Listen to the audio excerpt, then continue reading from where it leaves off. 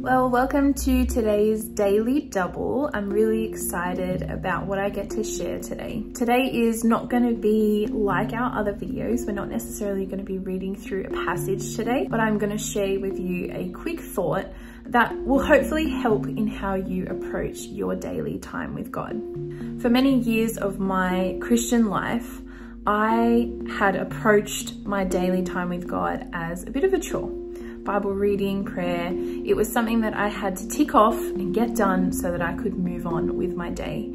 And you know, sometimes I would get something out of that time because God is just so gracious, but other times I wouldn't. In Matthew 11:28, it says this: "Then Jesus said, 'Come to me, all of you who are weary and carry heavy burdens, and I will give you rest.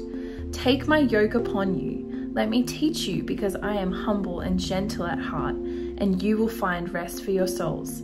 For my yoke is easy to bear, and the burden I give you is light.'"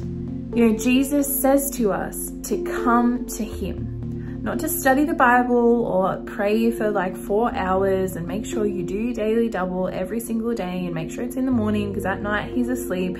No, Jesus actually reminds us that his burden is light.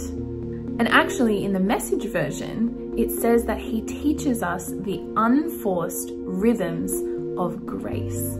You know, God doesn't want to be another item on your to-do list.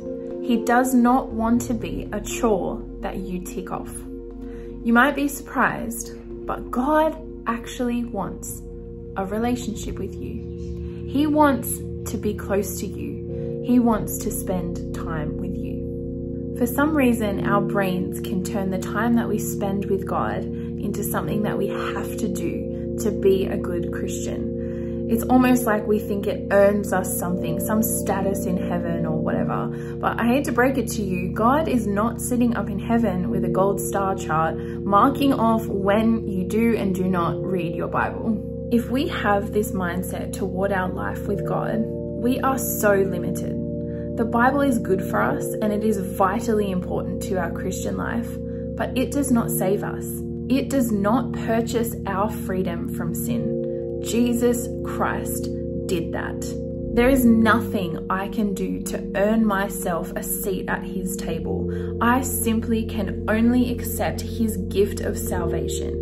And honestly, shouldn't that be the thing that actually drives this desire in us to want to spend time with him? If we can take on this mindset that my daily time with God is not earning me something, but it's simply being with him, what we actually receive from our daily double time with God will exponentially increase. There is no special way to spend time with God. It doesn't have to be done at a certain time of the day, in some certain position, or we have to tick off some list of certain things to do. No way.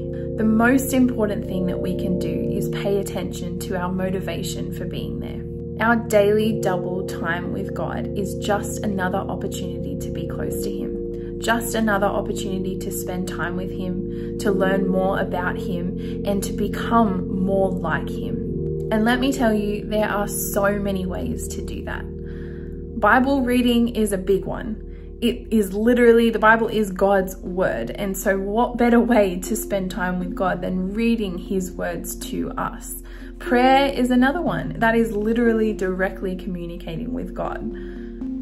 Worship, taking time in silence and allowing God to speak, maybe going for a walk in nature and appreciating God's creation, filling your mind and your heart with things that you are grateful for, grateful to God for, loving others, spending time with them, being Jesus to them, or even meditating on scripture that you have memorized in the past and how that can really apply to your life in that time. He doesn't give us a to-do list.